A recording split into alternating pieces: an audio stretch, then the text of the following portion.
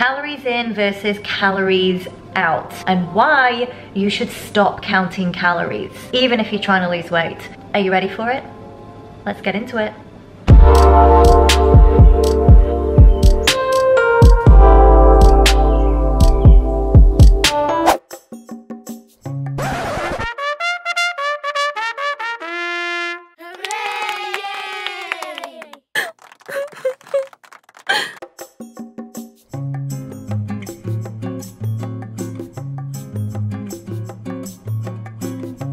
The golden rule of weight loss.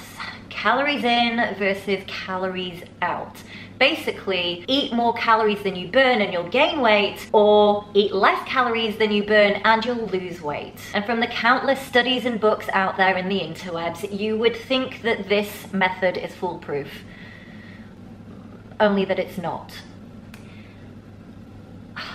Because these outdated rules have turned us into obsessive worriers, fat-fearing, calorie-counting, treadmill slaves. I mean, what the literal By the way, did you know that the treadmill was actually invented in the 1800s as a way to punish prisoners in jail? I'll say no more. I feel like we need a maths degree just to work out what we should be eating in a day. Are you telling me that our ancestors counted macros so that they could stay in shape? Or do you think that tribes like the Maasai in Africa worry about overshooting their calories for the day because they might get fat? By the way, they actually eat a really calorie-dense diet of raw milk and blood and meat. And they actually stay really lean and muscular and have 0 cases of obesity or diabetes. What is this sorcery? I mean, really? Do you think that your great-grandma weighed her food before she cooked it in a time when obesity and heart disease did not exist? No, she did not. And if she saw you doing that today, she would think you were nuts. This is a modern day affliction. And if we just ate a species appropriate diet of healthy whole foods that are nutrient dense, just like our ancestors did, we wouldn't have to worry about counting calories.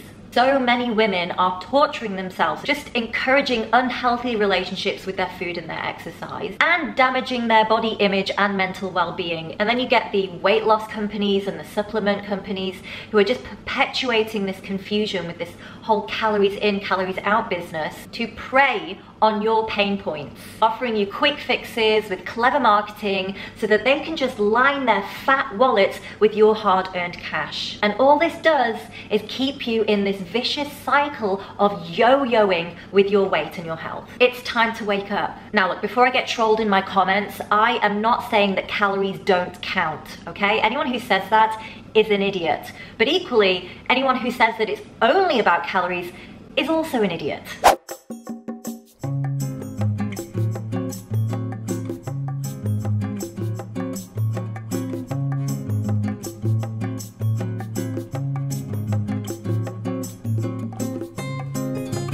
But I am talking to my subscribers who generally fall under the category of female, who have crash dieted for most of their life, whose metabolic health isn't so great, whose muscle mass is way lower and body fat levels tend to be way higher, who have tried the starvation diets and the calorie counting and the over exercising, doing way too much cardio and just not getting results. If that's you, and you are really confused about the whole calorie thing and what calories you should be on, this video is for you. Keep watching. One thing to point out between the sexes, and this makes a big difference. Females have lower testosterone and higher estrogen. That's gonna have a massive effect on your body composition. That means we can't build as much muscle as males can, and we tend to store a lot more body fat than males do. That's just how we're built. So let's take a look at this golden rule of weight loss and why it's so flawed. But more so,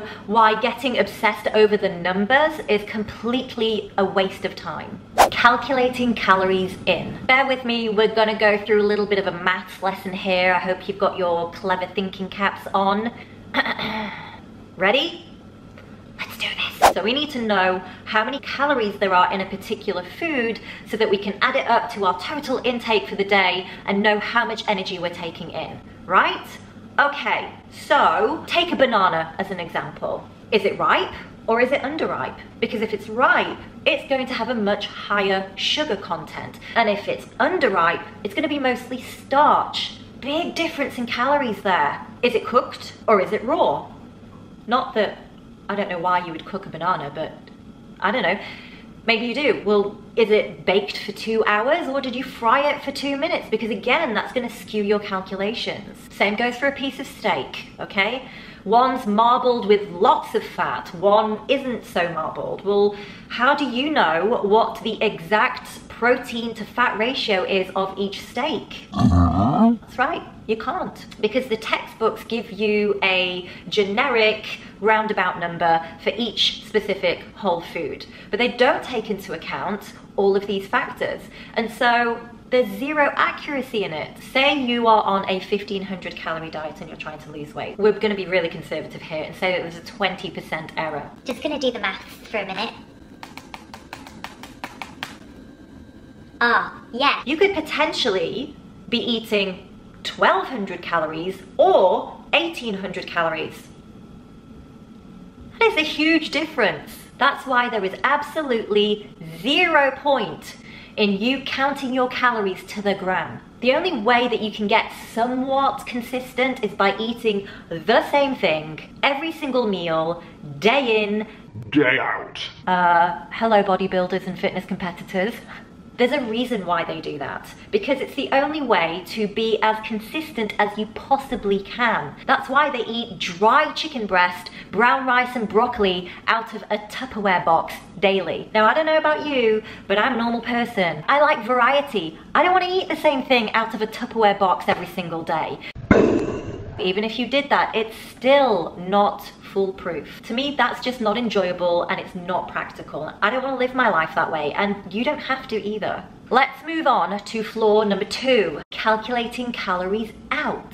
So assuming we've calculated our somewhat inaccurate calories in, we have to now calculate how many calories we use or burn in a day. Let's say you walk a mile. Well, you're actually going to use far less energy than someone else who also walks exactly the same distance but weighs more than you. But say you're lifting weights. How do you know how much energy you have burnt? Maybe you did it a little bit quicker than the next person. Maybe your mind-muscle connection is far stronger and you actually know how to contract the muscle than the person next to you who's got shit form but lifting heavier weights. How can you possibly calculate that?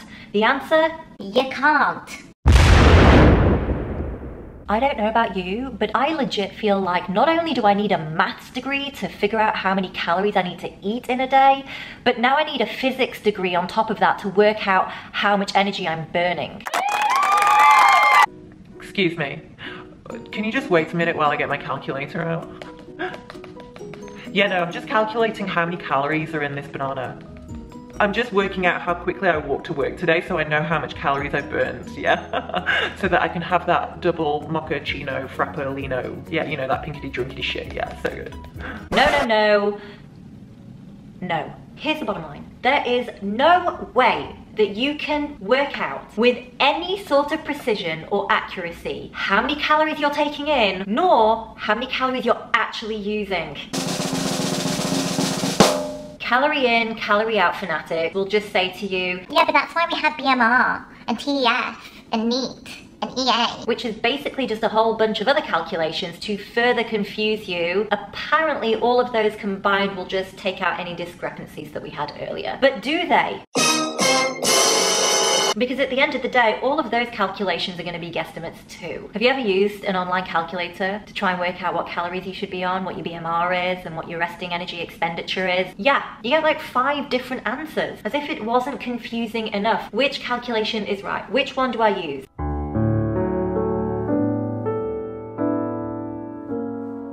It doesn't need to be this complicated. I'm not going to go through what all of these are. If you want to know, do a Google search. But let's just take BMR, which is your basal metabolic rate. Even that equation itself states that there is a 10% inaccuracies for these reasons. In this study of police officers doing shift work, it actually found that the accuracy in prediction of the equation was only 35%. All of these equations are based on your lean body mass as well. And how could you possibly know with any accuracy what your lean lean body mass is. You aren't just made of muscle or fat. You also have bone and organs. You're made of a lot of water as well. And no, you can't do those crappy little tests that you get at the gym. They are not accurate. And even if it was accurate, I mean, how practical is it? It's okay for a strength and conditioning academic in a science lab to tout that this is truth, but does it really apply to the real world? Does it apply to you as an individual? I don't know about you, but all this mass has given me hella anxiety. So here's what I say.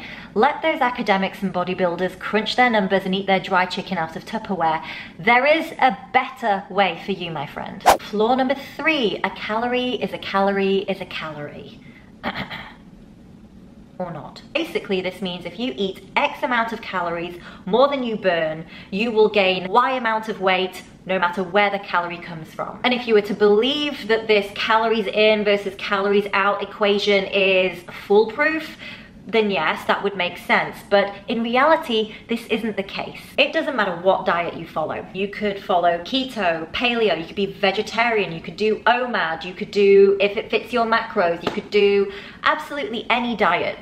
If you eat too many calories, you will gain weight. But there have been many studies shown over the years that a fat-based diet compared to a carb-based diet, even with equal calories, performs better, with dieters losing far more weight. There are literally in excess of 60 studies spanning over 70 years.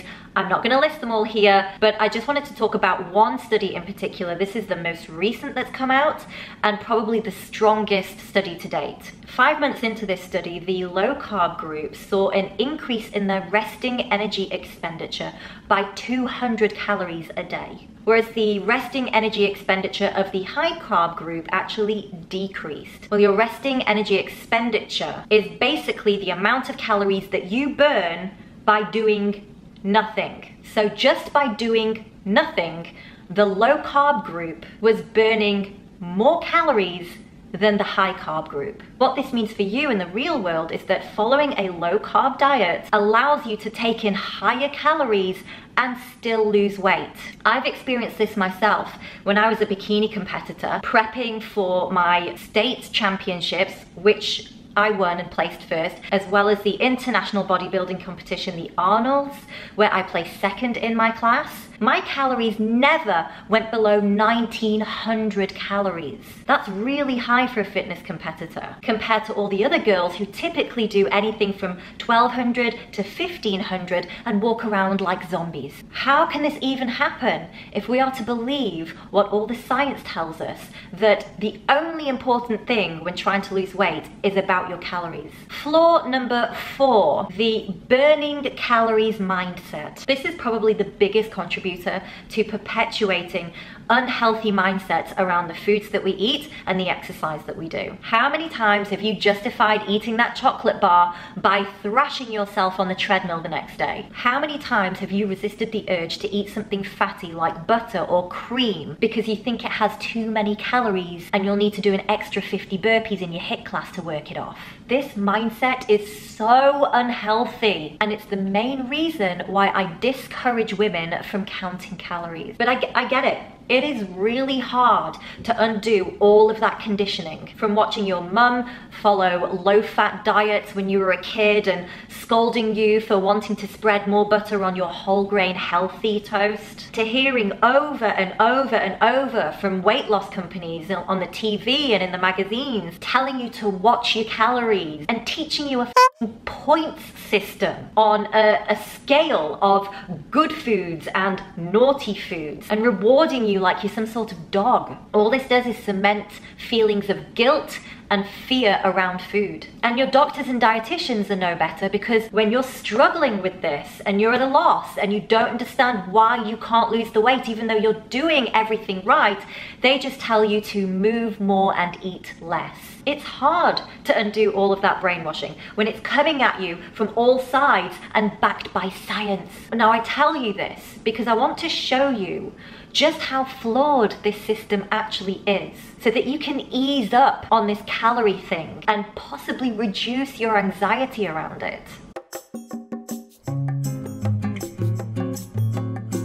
Stay with me, things are gonna get nerdy. A calorie is a unit of heat, and the way that the energy of a particular food is calculated is by burning it in a machine called a bomb calorimeter. Calorimeter? Calorimeter? Calorimeter? Calorimeter? Calorimeter? Calorimeter. And then measuring the amount of heat that this particular food gives off. These are the numbers that end up on calorie charts, up on the back of food packaging to let you know how much energy is in each food so that you can track your intake. Can you see why people might have gotten scared of eating fats? Woo! 9 calories per gram, holy No, Susan, I am not gonna eat that cheesecake. Are you kidding me? 9 calories per gram? Fuck no. Oh my god, seriously? So good though, so good. Who gives a fuck about the sugar content though, right? You can see now why people are so scared of fats, because they are the most calorific. And if calorie restriction is the only way to lose weight, then you can see what kind of a problem we have here. But there's clearly a very obvious flaw with this. We are not machines. I don't know about you, but the last time I checked, human bodies don't burn foods like this nifty machine over here. I mean, I'm pretty sure that when I ate my salmon, eggs and butter for lunch today, I didn't glow in the dark like E.T. Our digestive system is actually pretty inefficient. The chemical process that happens in our body when we eat our food is that our blood sugar oxidizes and breaks down to provide us with energy. When that happens, we get carbon dioxide. Now, we breathe out up to half of that CO2. We lose it in our breath. The other half we lose in our sweat and our pee and our poop. That's energy-containing molecules right there. Literally in your poop that you didn't use. It would make sense then not to count this figure from your food in your initial calorie intake. Does a bomb calorimeter poop? No, of course not. It's a machine. So what about calorific naughty fats? Well, when you eat lots of fats, your body breaks that down into ketones. Fat-adapted people following a low-carb, high-fat or ketogenic diet use these ketones as energy instead of running off sugar like most carb-based dieters do. But you actually lose some of these ketones in your breath and in your urine too. And so, aside from losing some of these calories, is that we don't actually use all of the food we eat to supply our body with energy.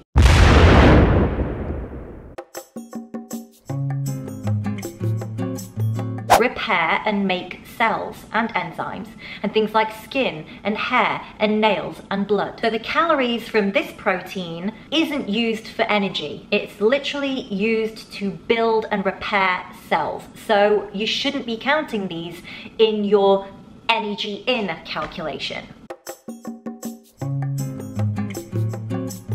Yes, some of it is used for energy, but some of it is also used for the production of bile, for hormones. Essential fatty acids are used for the brain and for the nervous system. So you shouldn't count this in your energy intake either. Basically, there is no accurate way for you to know from the protein and the fats that you eat how much is not used for your energy intake. And so you can't allow for it either. And if you can't allow for it, there's no point in counting it.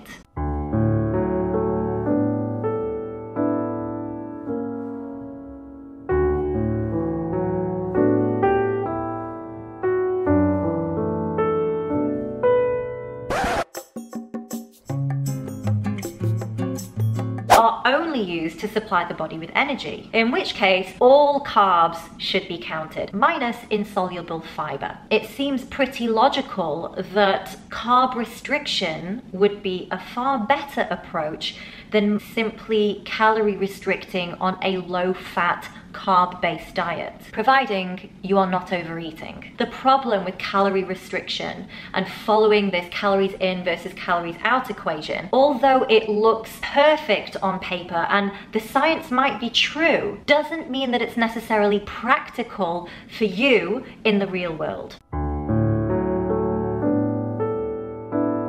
There are many studies to show that calorie restriction has a direct effect on your hormones. And while although it can show to reduce your insulin, some other important things happen too when you go on low-calorie diets. Ghrelin, which is your hunger hormone, increases. That means craving carbs and sugar and constant hunger. Leptin, which is your satiety hormone, decreases. Basically, your brain doesn't tell you when you're full. And your cortisol levels rise, which is your stress hormone, which basically means you're going to be stressed as you're going to have mood swings, and you're going to be wired at night, which means poor sleep. And because of that, there's no way you're going to be able to have effective workouts. And it requires incredible amounts of willpower just to stay on track. And as a side note, no one talks about this, but it's very easy to become nutrient deficient when you're on very low calories. So why shoot yourself in the foot with low fat, low calorie restriction?